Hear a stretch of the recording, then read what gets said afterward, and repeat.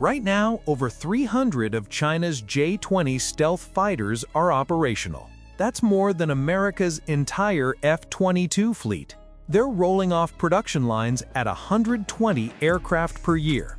Meanwhile, the last F-22 was built back in 2011.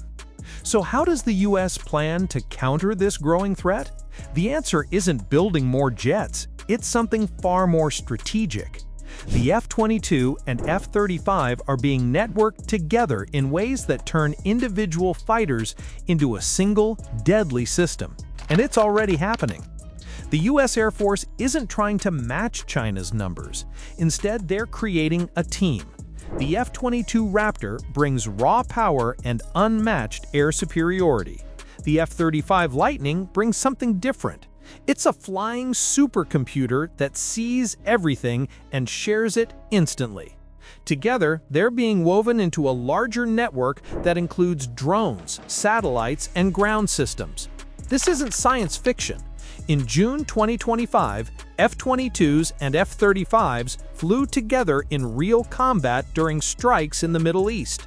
They drew enemy fire, coordinated in real time, and cleared the path for bombers. This is the future of air combat, and China knows it.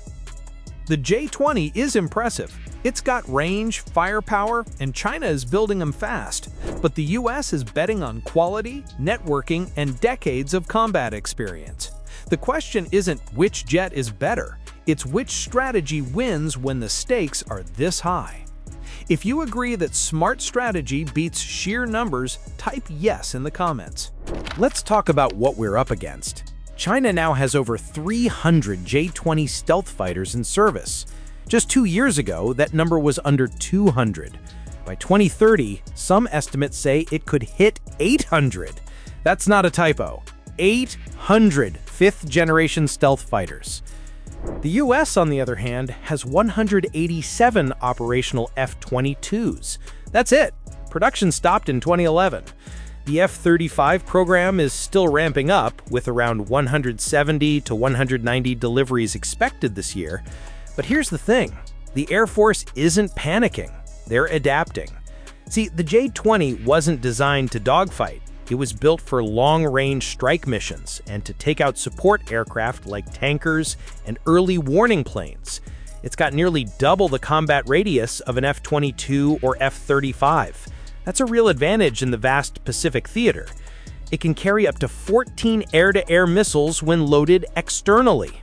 And the newest variant, the J-20S, is a twin-seat model. That second pilot isn't there for training. They're managing drones, electronic warfare, and coordinating attacks. China's thinking ahead. But numbers don't tell the whole story. The US military has something China doesn't: decades of experience operating stealth fighters in real combat. And they've learned that the future isn't about lone wolves. It's about the pack. So how do you counter a larger fleet? You make your jets smarter.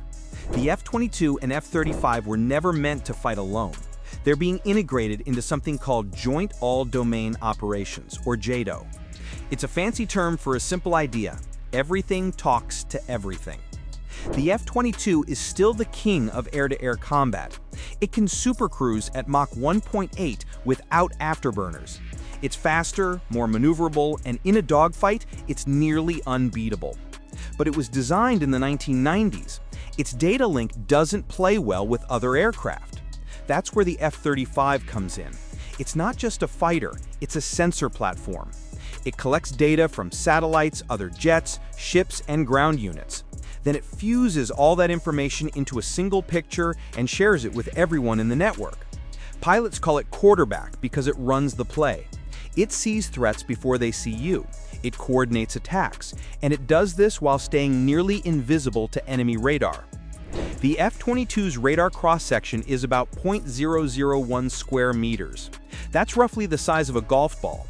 The J-20's stealth is good, but analysts estimate it's closer to first-generation stealth, somewhere between 0.08 and 0.3 square meters.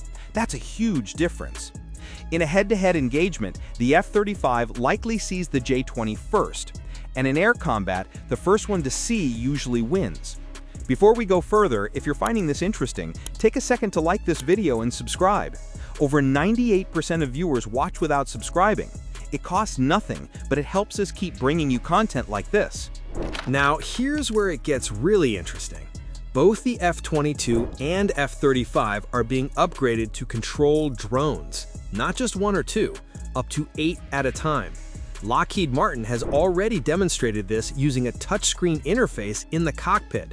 The pilot taps a screen and drones move into position, scout ahead, or engage targets.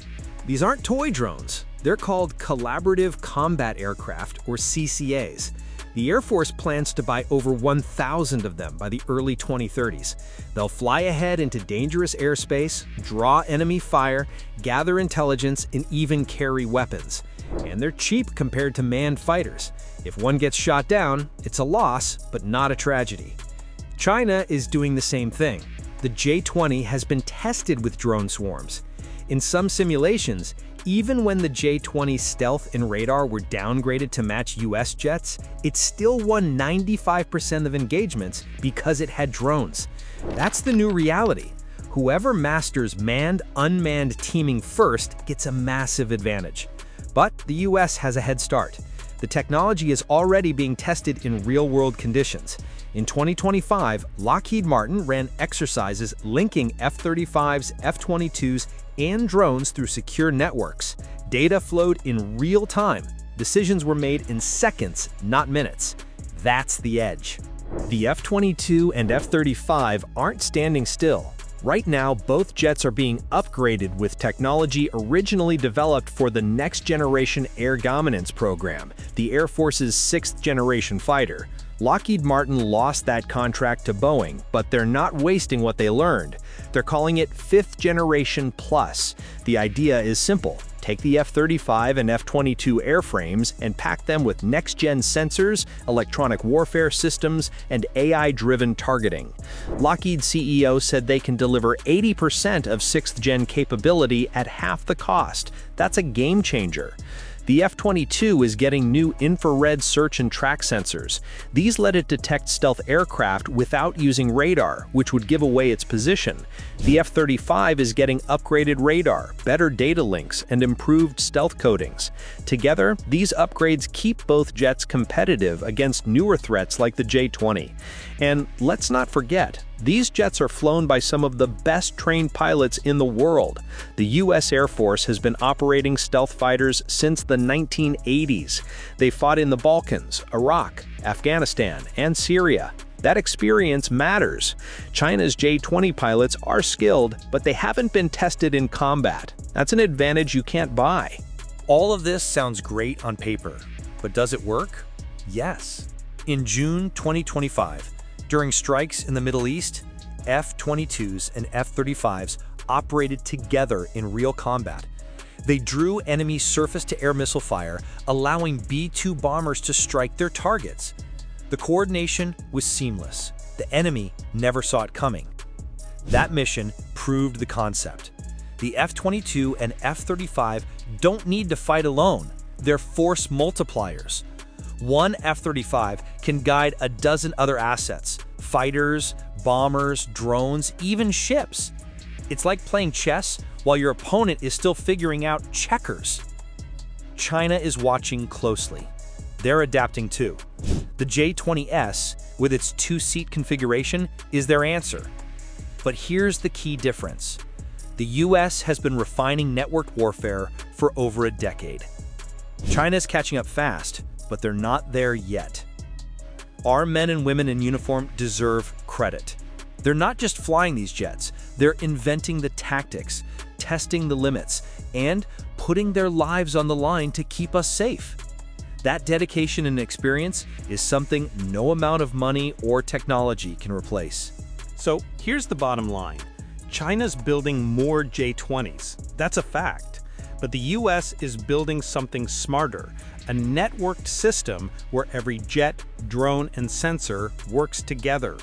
The F-22 brings the muscle, the F-35 brings the brains, and together they're redefining what air dominance means. The question isn't whether the US can compete, it's whether China can keep up. If you found this breakdown valuable, hit that like button and subscribe for more deep dives into military strategy and technology. Thanks for watching, and we'll see you in the next one.